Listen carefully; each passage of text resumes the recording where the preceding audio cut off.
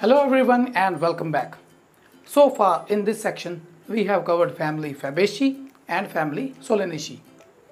Both these family belong to dicotyledons, and now we are moving to next family, which is Liliaceae, and Liliaceae belongs to monocotyledons. But in monocotyledons there are some other important families. For example, family Poaceae is there. In Poaceae there are many important staple foods. For example, wheat is there, maize is there, and rice is also there.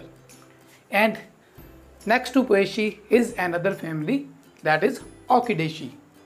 Many strange flowers, many beautiful flowers belongs to family Orchidaceae. The strange flowers with the unique characters, bizarre characters, and many other amazing structures are there. But NCERT opted for Liliaceae for certain reasons. Firstly, there are many ornamental flowers, ornamental plants. Although there are many beautiful ornamental plants and many useful plants are there in family Liliaceae, but we are going to focus only on those plants which are mentioned there in NCERT. So in NCERT there are two ornamental plants. One is tulip and second is gloriosa, the flame lily. There is one vegetable plant, that is asparagus, one medicinal plant, and that is aloe vera, and other plant which is also a medicinal plant, but in NCERT it is mentioned with a specific medicine, that is colchicine. So colchicum autumnale. So these are the example in NCERT. And last but not the least is Allium cepa, onion.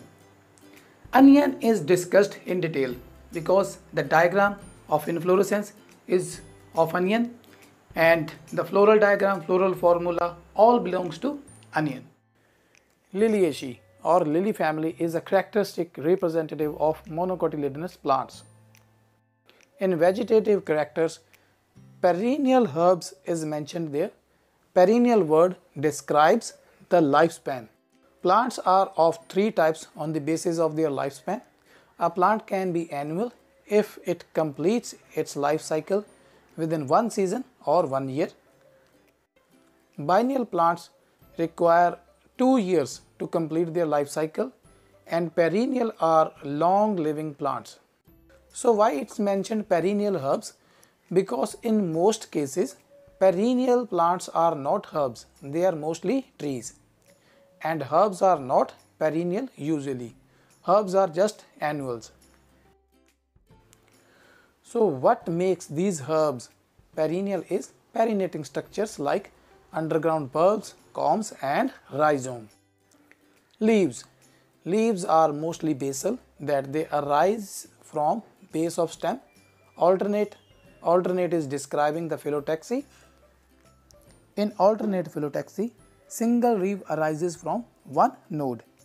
In alternate, one leaf arises on the right side and one leaf will arise from the next node on the left side, and so on. Linear describes the shape. This is linear leaf. X stipulate that the leaf is without stipule and parallel venation. It is axiomatic that in case of monocotyledons, the venation is parallel. Floral characters. Inflorescence. Inflorescence is arrangement of flowers on floral axis. Solitary, that there is only one flower and this flower is on the tip. Cymose. In cymose, tip stops its growth and the growth is taken by lateral branches, that is cymose. Next is often umbellate cluster. Firstly, it is umbellate, not umbel. This structure is umbel, but it is present in family Apiaceae. Here in Liliaceae, the inflorescence is umbellate, umbel-like, but not umbel. Umbel cluster, and this structure can be observed in onion. This is umbellate cluster. This apparent umbel is formed by aggregation of many monochasial cymes with many scaly outgrowth.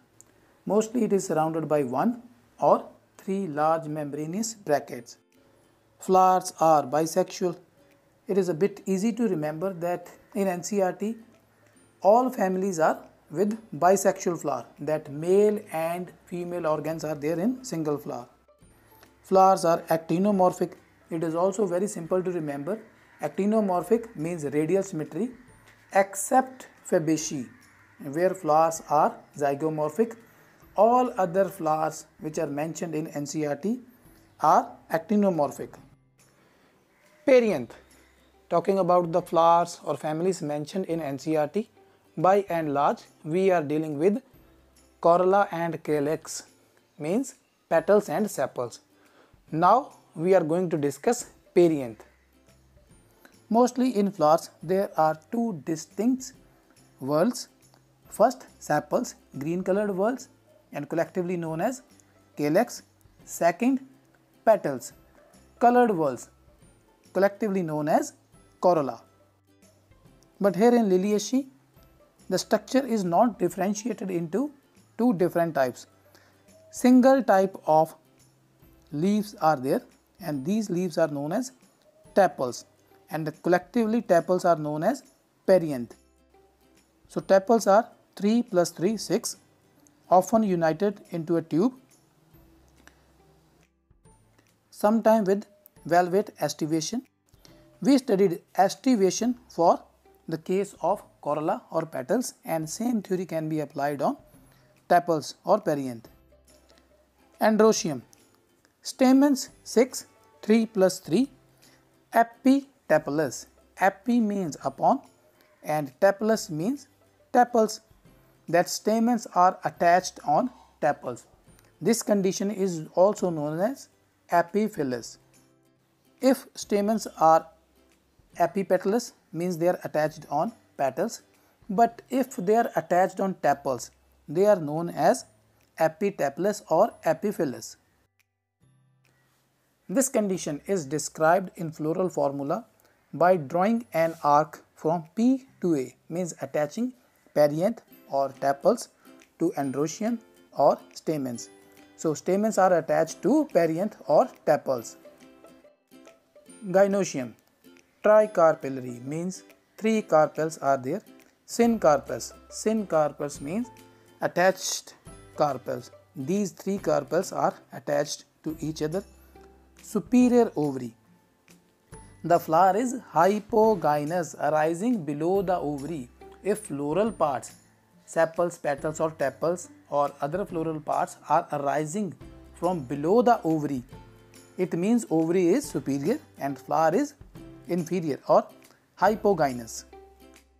Trilocular, tricarpellary, syncarpus, 3 carpels are attached and these carpels are forming 3 chambers. The condition is known as trilocular.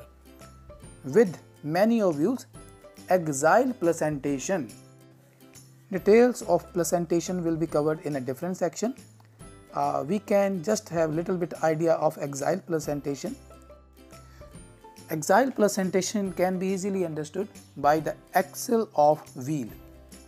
This is a wheel. This particular structure is axil, and this structure can represent the TS of trilocular ovary, and at this position ovules are present. Fruit is capsule or rarely berry. Fruit will be discussed in a different section. Seeds endospermous, means seeds are with endosperm. Floral formula, as we discussed in last video of Solanaceae, that if we know the structure, we can deduce the formula. If we know the formula, we can create a floral diagram from it. So in floral formula, first BR means flower is with bract.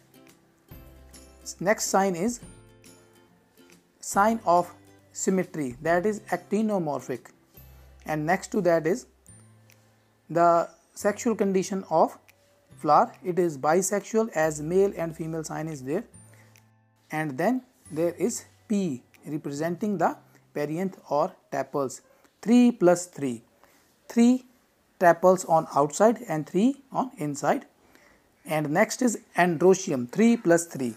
As Androsium stamens are attached to tepals, So they are of same pattern, 3 plus 3 tepals and 3 plus 3 stamens. Gynosium G ovary, 3 tricarpellary enclosed in brackets. Brackets represent fusion. That condition is syncarpous. Ovary is superior, which is generally represented with drawing a line below the number. So this was all about its theoretical description. Now we are moving towards practical.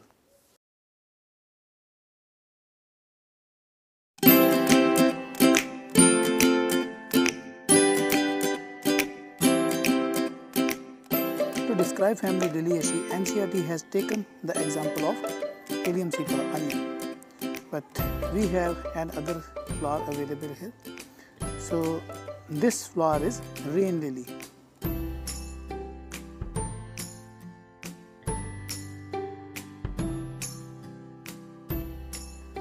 This structure under my thumb is bracket. Bracket protects the flower when it is young, and this forms first part of our formula.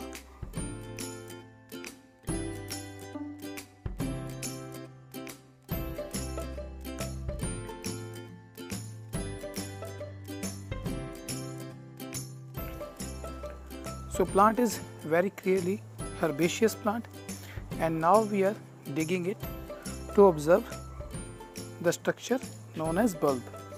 So this structure is known as bulb, and roots arising from the base of stem are also very clear. These are roots. It is very clear that this symmetry is actinomorphic or radial symmetry. Now observing the tepals.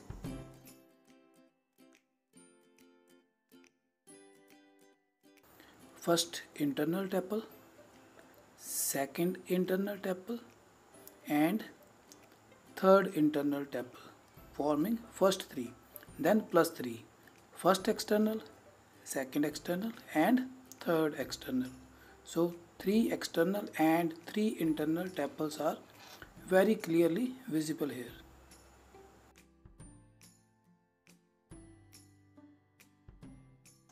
And now the Androsium and Gynosium stamens are visible here, and this is stigma. Light yellow colored stigma is visible. Stigma, style and ovary, part of Gynosium. Now there is one particular difference between onion, the example given in NCERT, that in onion the tepals are fused together, and this is represented in this formula by these brackets, gamotepalous condition. But in our specimen that we are dissecting now, the tepals are free. So if we have to write floral formula for this particular flower, so we have to remove the brackets. Next thing, this particular condition, the arc connecting P to A, Androsium to perianth. This arc represents the attachment of stamens to tepals. The condition is known as epitepalous or epiphyllus. So here it is very clear that this stamen is attached to this tepal. Again, condition is epitepalous or epiphyllus, and in formula it is represented by this arc. So simply, if we have 3 tepals, 3 plus 3, and on each tepal there is one stamen, so same number of stamen. That's why the formula is A 3 plus 3. So we are done with tepals, perianth and Androsium stamens, and now we are moving towards Gynosium. So in Gynosium, the structure, stigma, style and ovary. Stigma is visible, light yellow color, and style is its long stalk. And now we are going to dissect the ovary.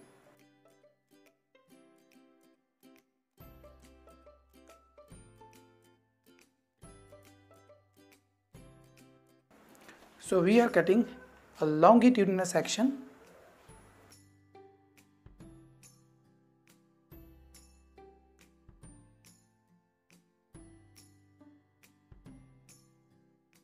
So here in this structure, two chambers are visible, but there are three chambers.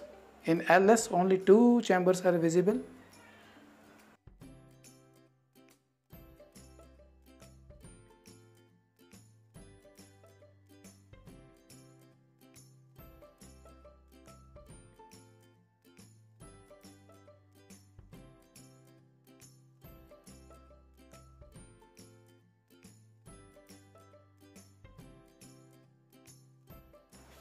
Ovules in the structure are also very clear. We will try to get some ovules out. So these are the ovules present in ovary. Ovary will transform into fruit and ovules will form the seeds.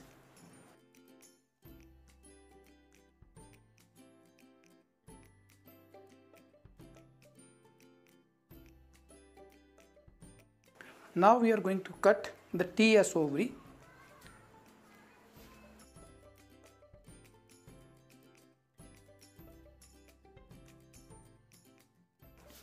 Now the last part of floral formula, G3 in bracket. So firstly G, Gynosium. 3 means tricarpellary. Tricarpellary condition is very clear, and in bracket it means tricarpellary syncarpus. And the trilocular condition, 3 chambers are also clearly visible. So this is all about family Liliaceae. We are done with our floral diagram, floral formula, and the dissection of flower. Thank you. Thanks a lot. Please share and subscribe for more videos.